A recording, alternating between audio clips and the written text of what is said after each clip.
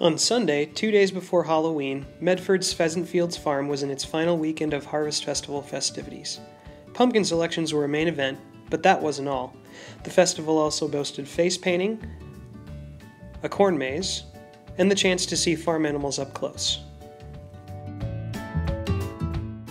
There were also regular tours of the facility, along with the chance to launch pairs at targets via slingshot.